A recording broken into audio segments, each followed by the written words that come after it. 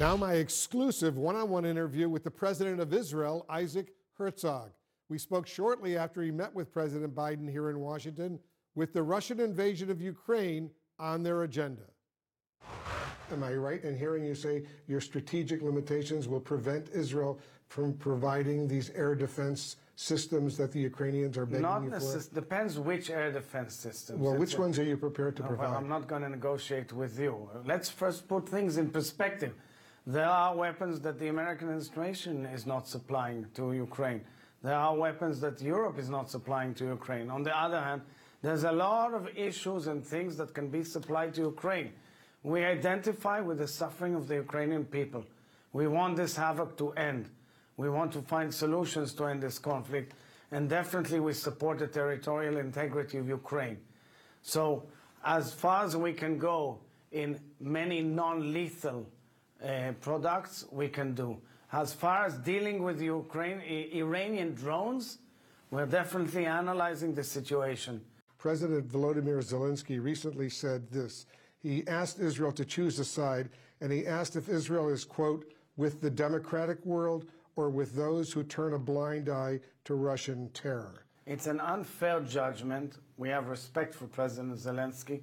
I myself have met President Zelensky a year ago. We have a dialogue with President Zelensky, and we understand the enormous plight and pain of the Ukrainian people. We are treating hospitalized Ukrainians in Israeli hospitals.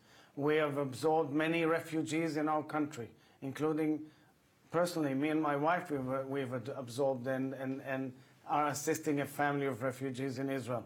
So we are definitely there, and I think rhetoric of that nature does not help.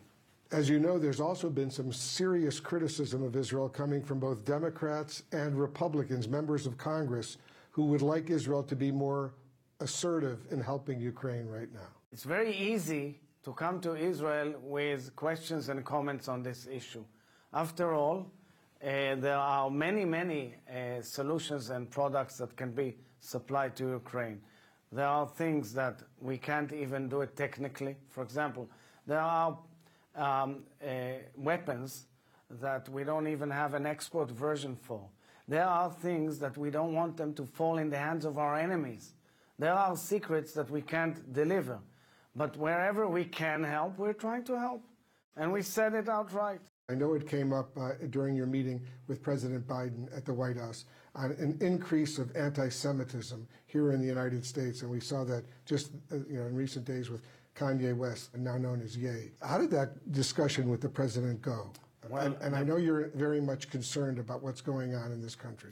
We are all concerned by anti-Semitism all over the world, and of course, anti-Semitism here and everywhere. And the president was crystal clear, was on target in fighting anti-Semitism with all tools possible. It's anti-Semitism, it's racism, xenophobia. These are the challenges of the era, but unfortunately, history teaches us that usually it starts with hating Jews, with blaming Jews, with terrible rhetoric that people say, okay, he said it.